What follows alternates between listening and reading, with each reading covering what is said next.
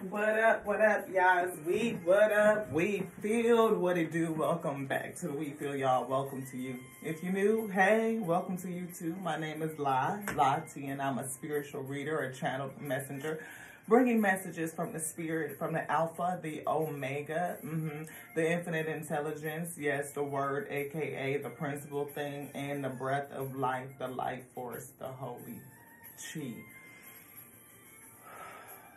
Y'all, warning, and might not want to stick around for this session if you are not able to have your belief challenged. We are a spiritual reader, a channeled messenger. We are not religious, yo. And we have a message that we have been called to bring, and it may be challenging to some who are kind of rigid in their belief system and are not able to question the system, okay? So just want to give you that warning, heads up, might get a little rocky, might get a little rough for those, again, who are not able to question, who are rigid to a specific type of religious doctrine or system. So if you stick around, because it's going to be, you know, what the Most High God tell me to bring. And we're going to bring it. And we're not going to apologize for it. Nope. It is what it is. You take it, what resonates. And if it don't resonate, don't take it. Ashe. 4 of Swords, rest on the 10 of Pentacles. 8 of Pentacles, yes, the work of the kingdom, I feel. To bring rest and restoration and recovery. Hierophant is here. We're going to do a little bit of speaking based on what the Most High God tell me to say. And that's all I will say is what they tell me to say. Thank you to the Alpha and Omega for being here, for guiding this message. We see 7 of Swords. We see strategy, strategic, something that is designed to kind of stab you in the back, hold you back, siphon off of your light, off of your energy. I felt something. And we kind of brought an energy, something like that, a reading, something like that along those lines earlier today. So if this interests you, it might stand on what we read earlier. And I'm not for sure how they will mesh up, how they will support one another. But it's on to the Alpha and Omega who brings the message anyway. It is not on to me. It is not on to me. We see the world. We see completion. World energy. Yeah. I hear the world under a spell. Yeah. And it's not on to me to judge anybody's system of belief. That's not what this is. I don't judge. It's not on to me to judge. I'm only sharing what they're telling me. We see infinite potential. We see align with the purpose. And we see fulfilling a soul contract. Remembering who you are, beloved. We see heart chakra opening. I'm asking for the Most High God to open the hearts and the spiritual ears of those who are designed to hear, those who are inclined to stay and receive this message, Ashe, as much as that they can receive, and that they are willing to take in, go as far as you can go with it, okay? I thank you for bringing this message through me, your willing and surrendered vessel to be a messenger in this day. I thank you so much for giving me the courage to say what it is that you've given on to me to say. And we have made a commitment to be with you, to be devoted, to be diligent, and to go all the way. Thank you so much. It says, am I in my head or in my heart? Some of you may be in your head, but I ask you to open up your heart and listen with your heart instead. It is essential to have a clear, strong intention of what you desire, but it's equally important for us to detach from the outcome. It's time to surrender. Let the universe have some breathing room to work. Let go of the wheel and trust so deeply that your trust turns into gratitude for what you cannot see yet, but you know that it is coming, and that is faith, beloved. I feel like faith is in reverse for a lot of us. for creation in many parts. I feel that the collective is under a spell. And some people may say, you can't speak for me, and I'm not speaking for you particularly. I'm speaking for creation, and I'm speaking what's given on to me. The Most High God is saying that creation is under a spell. A spell, I feel, from hell, from those who fail. You know, there is something about the rituals and the practices that are going on, religious, sex, people who are telling lies. You are a total badass. It's to keep you weak, I feel, to spiritually weaken you, to drain your power from you. And I feel like it's something that is done to us starting from when we are children. You know, catching you right out, basically right out the womb. Having your parents are sacrificing children onto different types of belief systems that don't serve us, that is not onto us, that it is a lie, something devised to keep us weak, something that's devised to take your power away from you. And I was feeling that, like, in this, the rising session, like, feeling like there are devices against us that will drain our power, our spiritual essence, our light. And knowledge is power. And when you know better, you do better. And it's not about, you know, any judgment, murky thoughts. And it's somebody, like I said, with dark thoughts. I feel like their intention is to siphon out your energy, the energy of the collective. And they do it through your belief system. And I feel like when we subscribe to certain types of beliefs and religions that teach us to do things that are backwards, that are against self, we don't always realize what we're doing, why we do it. We don't realize or understand it, but we've been taught not to question. And I think that's the biggest part of why I have an issue with religion. Well, not only that's not the biggest, it is the biggest. That's the biggest. It's not the only, but it's the biggest. For anybody that tells you that you cannot question, you can't question the Most High God, you cannot seek answers, you cannot have it revealed onto you, then I think it's something wrong with that. The Most High God says it moves over the face of the waters, right? So why are we drinking blood? Why are we doing rituals that say, drink my blood and eat of my flesh? I think it's something backwards with that. I said it. So if you want to exit stage left, now's your time to do so, because that's where we at in this space right now. And that's just what the Most High God tell me so to say, and that's what I'm going to say. It's time out, I feel, for some of these backwards practices. And yeah, that's it, because it's backwards. You know, it's nothing I feel like that's, people always want to come over to this space and say that tarot readers or spiritual readers or spiritualists or are working in divination, where everything was called and made by the divine. How can you tell me what's divination and what's not? If the Most High God made all things, it can use whatever it wants to. It use whoever it wants to. So to say that I can't use cars and my cars don't speak is bullshit, beloved. It is. The Most High God called every word. It made every single thing in creation. Creation itself is the only begotten. And to say, to judge this thing or that thing or this thing or that thing is baloney. What are your intentions behind it? Why are you telling me that this specific pathway is the only pathway to salvation, or that I was automatically born into sin? That don't make no sense to me. It sounds like you trying to brainwash me. You trying to indoctrinate me to follow a certain thing, something that I can't even question, where all of the instruction is not even there. It's bits and pieces that's missing, that's been translated and rewritten. But I'm supposed to blindly follow it? I think not, beloved, no. And these same people will turn around and judge you and tell you who you are or what you're doing is wrong. I think that's look. This right here book I was called to bring, An Ancient Science of Nature and the Human Soul.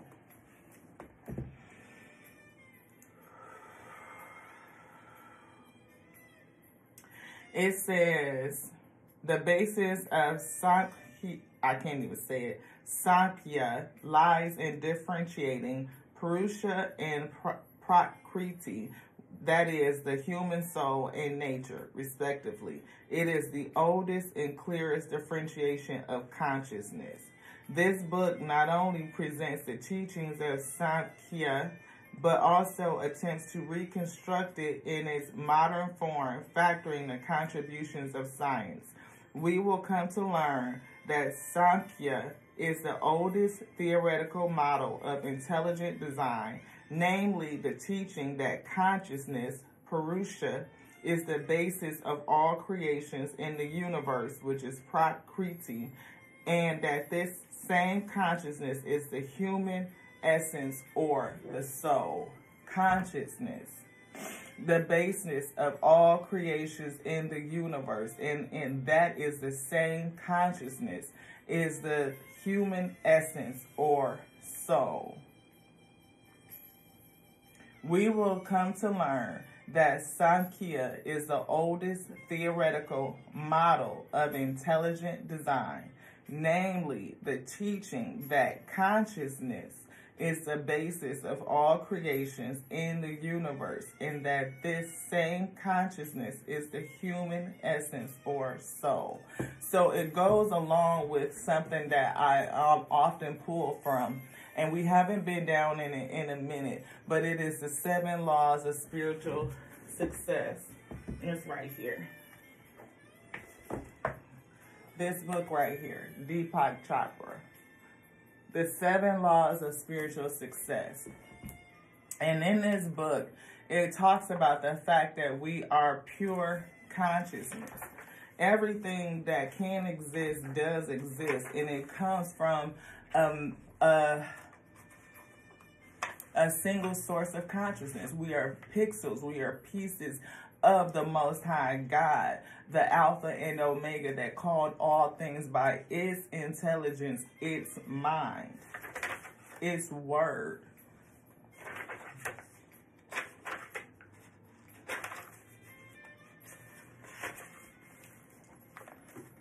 Chapter 1.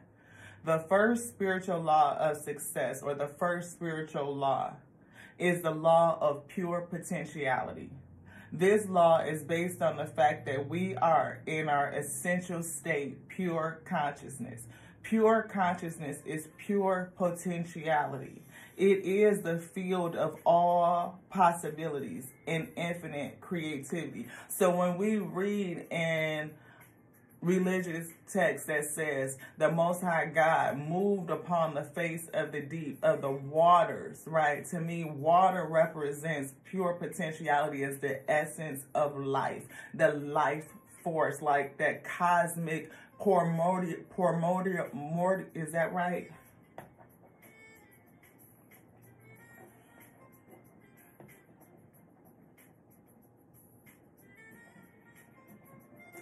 Not primordial abyss, what I was trying to say, but a field of consciousness. It was like the field, the essence of. And when the Most High God moves in that space, it allows any and everything to potentiate. Any and everything can and will be. Whatever it desires to exist, it will be. It will develop out of that space, out of the consciousness. Pure consciousness is pure potentiality. It is the field of all possibilities. It is infinite creativity. Infinite creativity. That's why the Most High God is everything and in everything. Creation is highly diverse. And to pick any piece of creation over another piece of creation, that's why I say it's ridiculous.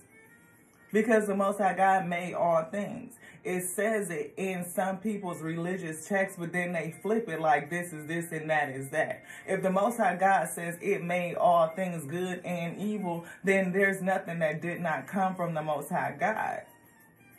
It can use whatever it wants to use for its will to be done. Its will, not our own will, not my dreams, not my desires, but what the Most High God called me to be. It shall be performed. It shall be done. Because that is what I am. That I am. It is what it is, beloved. Let's get into it. Pure consciousness is our spiritual essence. That's what the back of this book just said, even though I stumbled through and it was a little bit choppy. But if you with me, then you with me.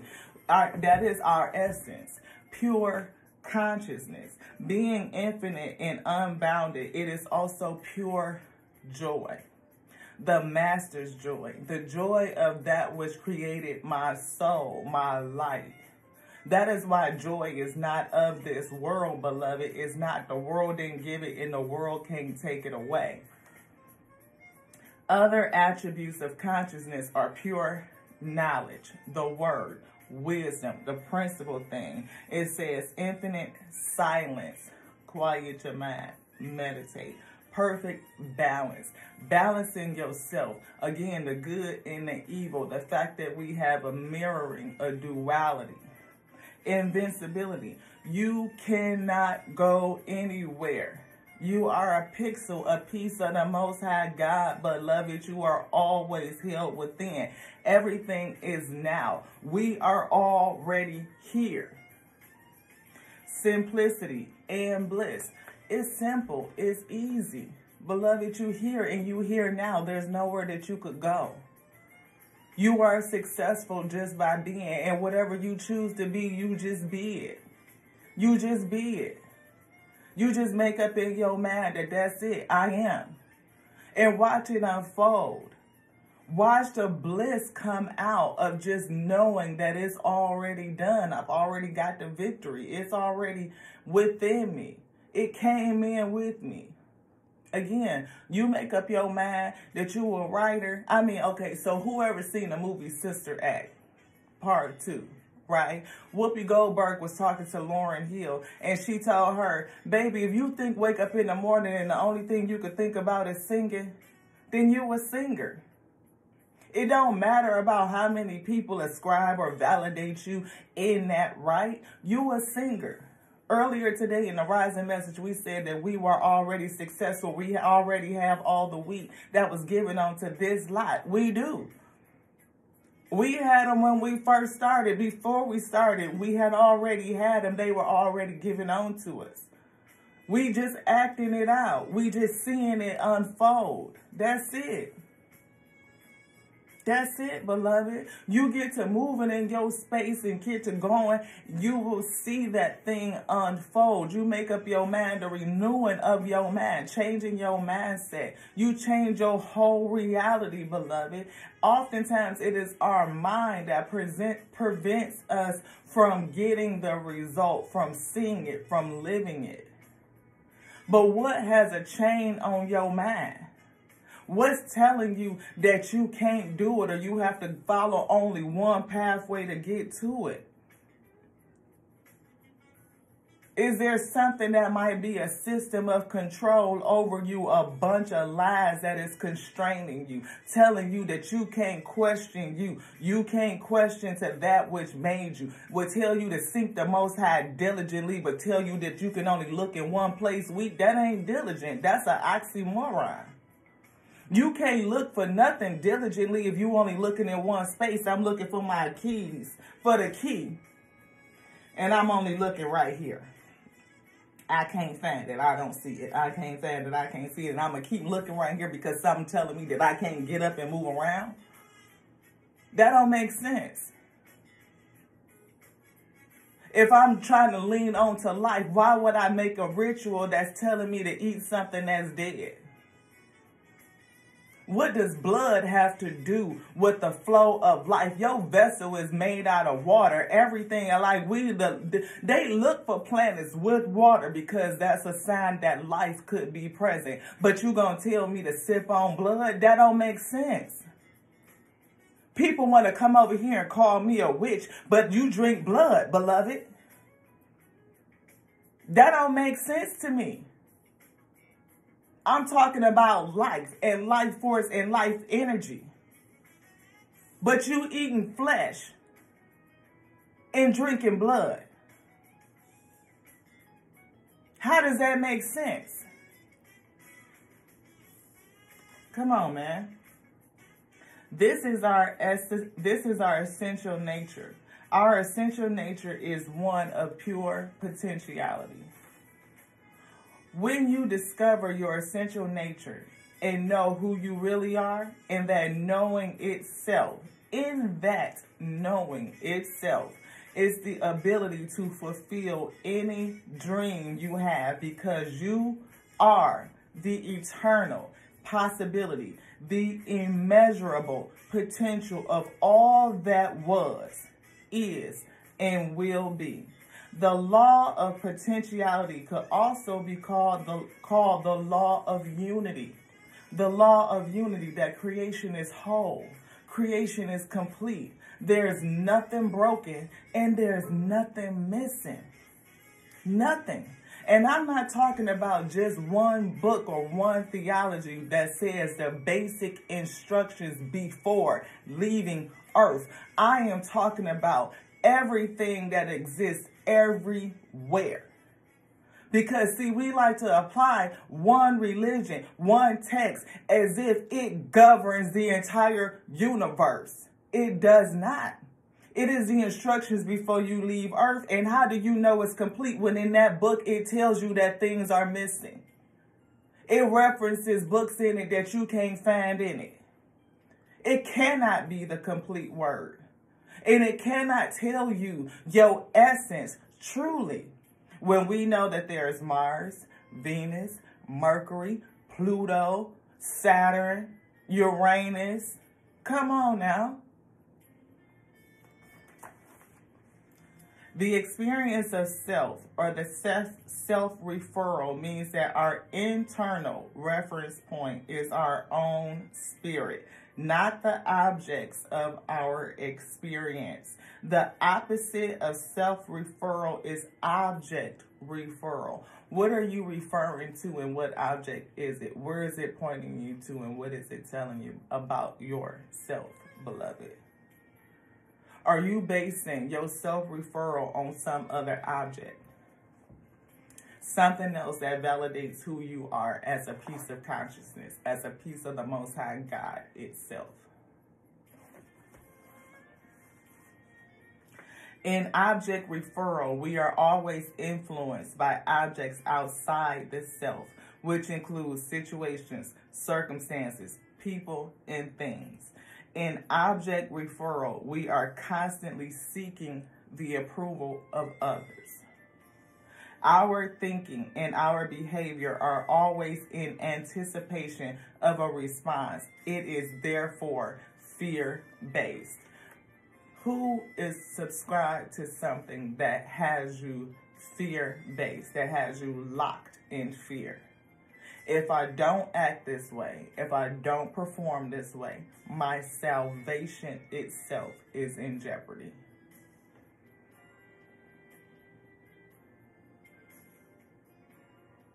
I'm not froze. But who's frozen in fear? Thinking that they are going to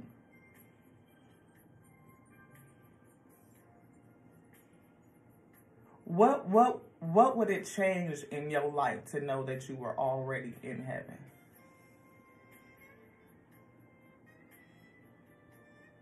What would it change in your life to know that you were already in the kingdom?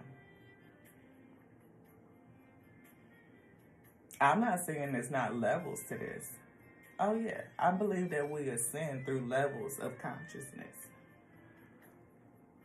But what would it say to you to know that you are already in the presence of the Most High God on a daily, all day, every day, every second of your existence? You are in the presence of the Most High God.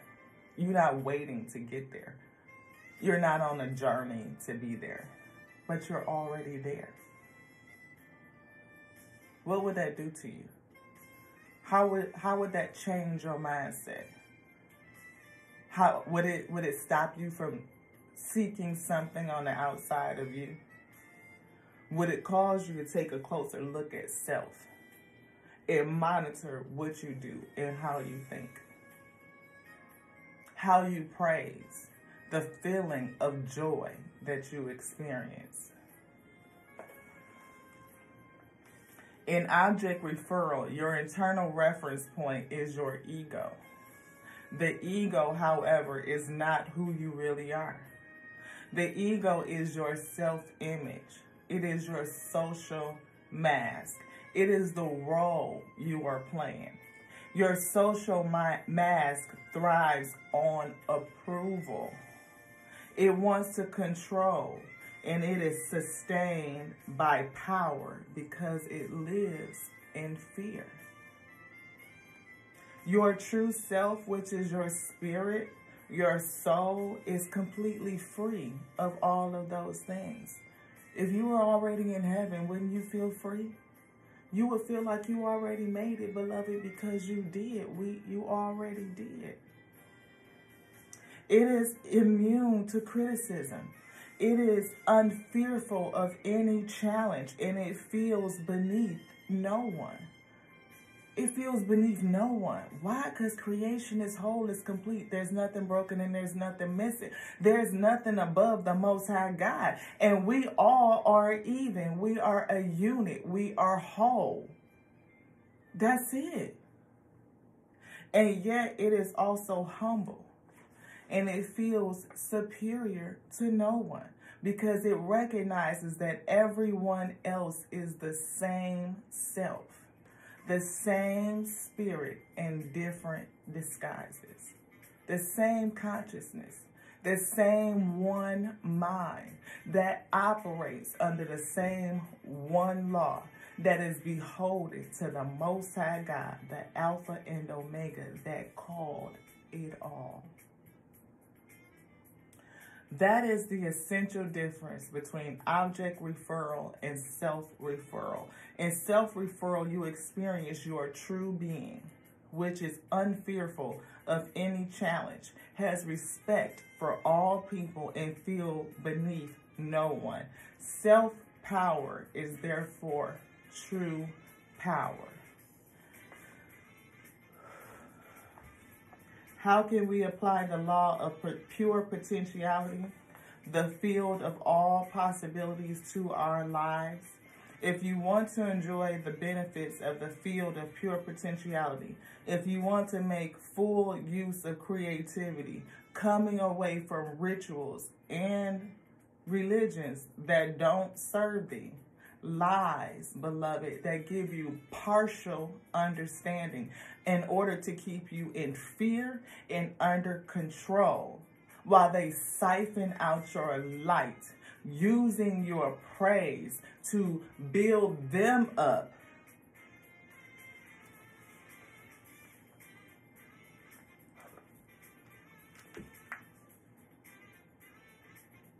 If you want to make use of the full creativity which is inherent in pure consciousness, then you have to access it.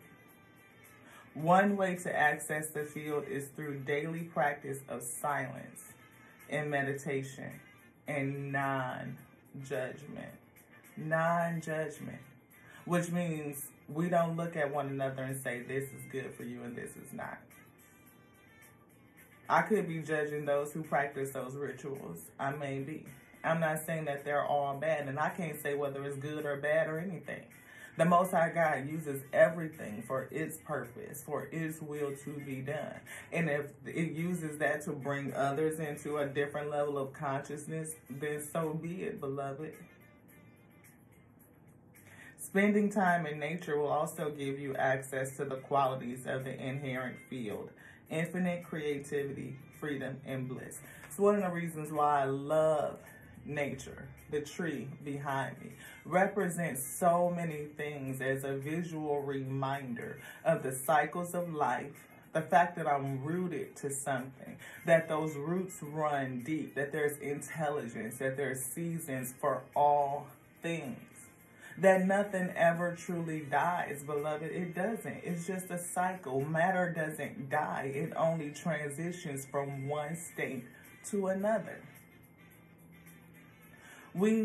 People who judge us, spiritualists, will come and say that science is of the devil. How, beloved? You go to the doctor, don't you? I'm just saying, like, some of the stuff is just ridiculous. How we separate intelligence and use bits and pieces of it. But that is what a lot of religious sects do. They teach you to separate intelligence, to separate the Most High God, separate it from and pixelate it and separate it from you. Like, you are not the piece of word that was called. The Most High God called you by His word. It made you by His word. The word is written in you, all over you. You are the word. Resurrect in this day. Each and one of us is a piece of word, a verse, Ashe.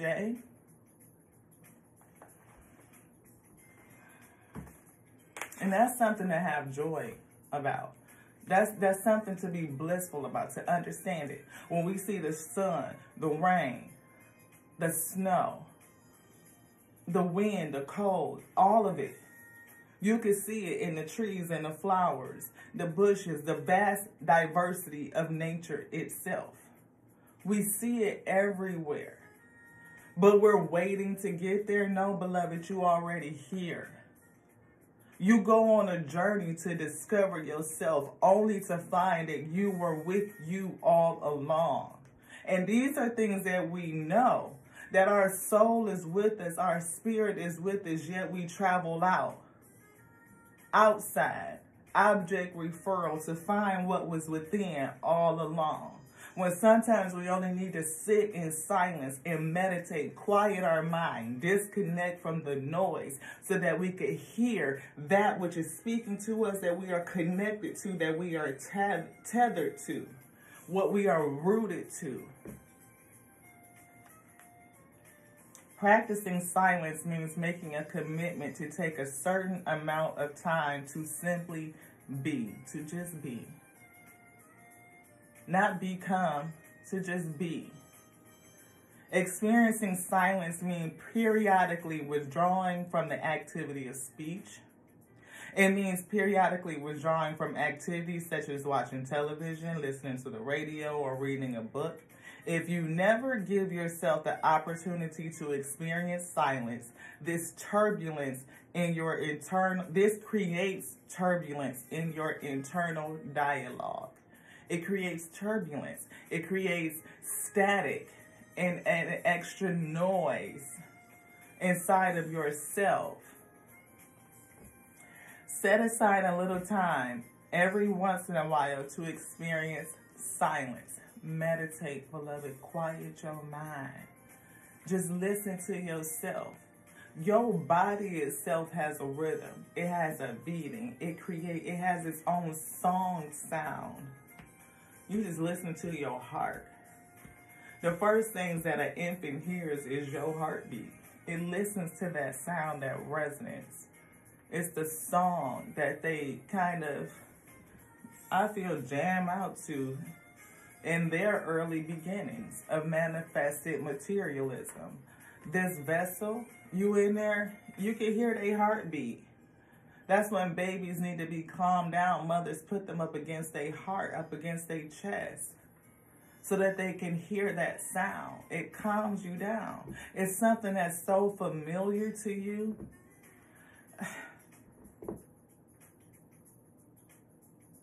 It says, simply make a commitment to maintain silence for a certain period each day. You can do it for 2 hours, or if that seems a lot, do it for 1 hour. And if you can't make it an hour, Go a half an hour, 15 minutes, 10, 5, beloved.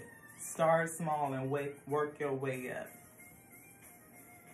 Every once in a while, experience silence for an extended period of time, such as a full day, 2 days, and some even a whole week. Spending time in silence. What happens when you go into this experience of silence? Initially, your internal dialogue becomes even more turbulent. It wants to be stimulated, beloved. It wants to be affirmed. It wants to be validated. You feel an intense need to say something. I know people who absolutely go crazy the first day or two that they commit themselves to an extended period of silence. A sense of urgency and anxiety suddenly overcomes them. But as they stay with the experience, their internal dialogue begins to quiet. And soon the silence becomes profound. This is because after a while the mind gives up and it realizes there's no point going around and around if you, the self, the spirit, the choice maker, the ability to make the choice maker, are not going to speak, period. Then as the internal dialogue quiets, you begin to experience the stillness of the field of potentiality.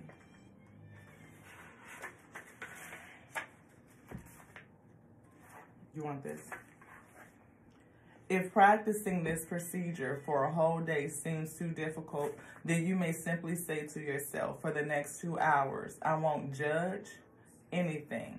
For the next hour, I will experience non-judgment. Then you can extend it gradually. Most High had us say that. Through silence, through meditation, and through non-judgment, you will access the first law of pure potentiality. Through silence, through meditation, and through non-judgment. Don't judge anything. Knowing that everything is of the Most High God. All things. All things. Is that right? Yes. We are creation. We are whole. We are complete. We are the only begotten. There's nothing broken. And there's nothing missing. I will put the law of pure potentiality into effect by making a commitment to taking the following steps. I will get in touch with the field of pure potentiality by taking time each day to be silent, to just be. I will sit alone in silent meditation at least twice a day. Most I say 3 times. Rising, ascension, and descension. Morning, noon, night. It says approximately 30 minutes in the morning, 30 minutes in the evening. You can break it up. You could do 15, 15, 15. You could do 20, 20, 20. Something like that. 20, 20, 20 is still the same 60 minutes. I will take time each day to commune with nature and silently witness the intelligence within every living thing. The intelligence within every living thing. And that's what I see when I look at my tree. The intelligence of it. The fact that it holds on lightly, it is not detached to its own leaves. That which came up out of it naturally. It knows that it will fall away. And it joyfully releases. It receives what falls down around the base of it, what's going to be broken down and returned back onto self, delivering it intelligence. It loves to see what blows down across the field and offers its intelligence and its gifts to other things, into other spaces, giving itself out freely. If it goes, it goes. It doesn't detract from itself, its beingness. It's just a gift that is offering. Holding on lightly. Holding loving space. Knowing that it's still growing. It's going to be stronger in the next cycle, Ashe. I will sit silently and watch a sunset, or listen to the sound of the ocean or a stream, or simply smell the scent of a flower. In the ecstasy of my own silence and by communing with nature, I will enjoy the life throb of ages, the field of potentiality and unbounded creativity. I will practice non-judgment. I will begin my day with a statement. Today, I shall judge nothing, nothing that occurs. And throughout the day, I will remind myself not to judge. And the next law is the law of giving. Giving begets receiving. And we are automatically in the law of giving and receiving just by breathing. The trees give us what we need, that oxygen that we take in. We expel what they need, the carbon. One cannot exist without the other. We are whole, we are complete, we are connected in this circle of life, my wheat. We are in the flow. We drink water because our bodies, our vessels, our vehicles need it. I don't need to drink blood to be covered by anything. It was made by the Most High God. I was born into my salvation. I'm not trying to get it. I'm not trying to earn it. It was bestowed upon me, beloved. It is my inheritance. And I will not participate in anything that takes it away from me or tells me I need to earn it, that I have to conform to get it, or this is the only pathway there, beloved. We are creation. We are the only begotten. And yes, there are systems of control that want to steal that understanding from you. Hoard control, making us fearful, like there's anywhere that we could ever go. We are already here, beloved. I welcome you to the mindset that you are already you. And whatever you're searching for is already within you. You already have it. And there's nothing that you cannot go to the Most High God and question who's speaking, the Alpha, that which called you, which made your light, said, let there be light. It moved upon the waters.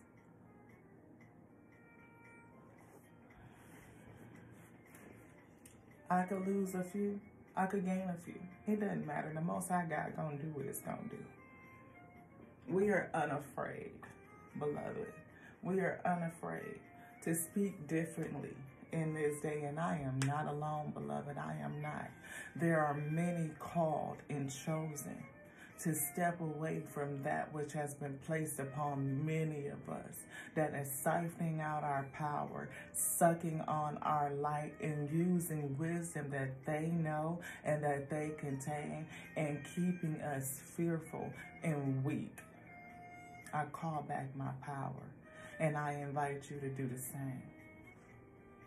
To the next now, beloveds. I love you. I love you. I love you. I love you. To love you is to love me. And I love you just like I love me, because that is my capacity. I love the Alpha and Omega that made me, that called me to be the infinite intelligence, breathing, pure potentiality, word resurrect in this day.